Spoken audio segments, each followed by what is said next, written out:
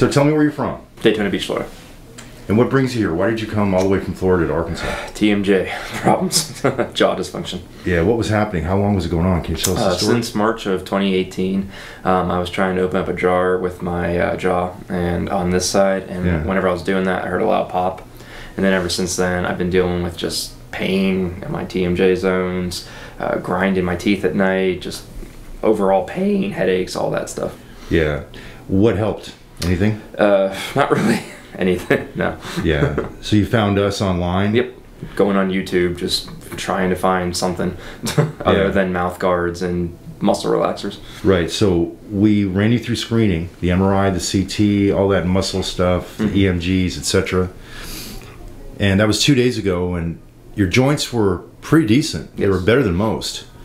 A little bit squished. Your left one, let's call it squished. But it was sitting in the right place, and it was functioning properly.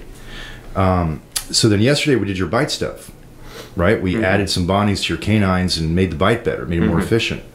How's it been? How do you feel? Very good. My the normal position of my teeth, it's just if I wasn't paying attention or anything, I'd be like clenching all day. Now it's just like they're apart naturally. Yeah. Like I don't need to do anything, they're just naturally.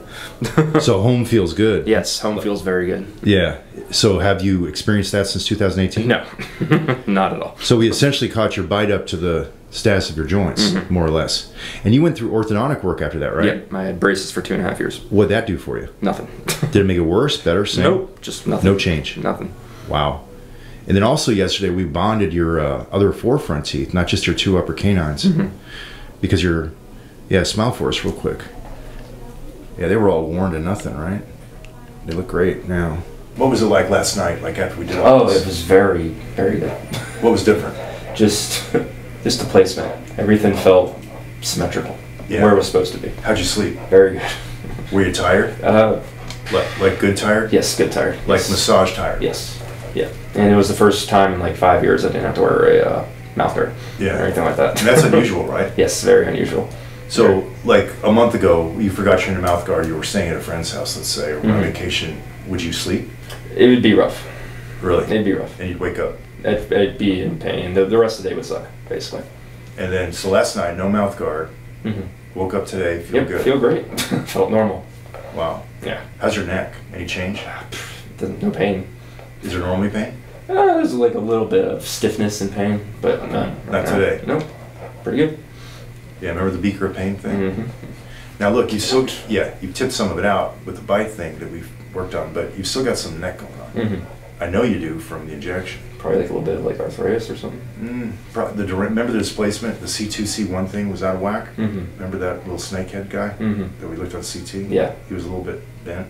So I'd find a chiropractor. Go to Hobbs down in St. Pete. Okay. Knock on his door. Do you have any advice for other people?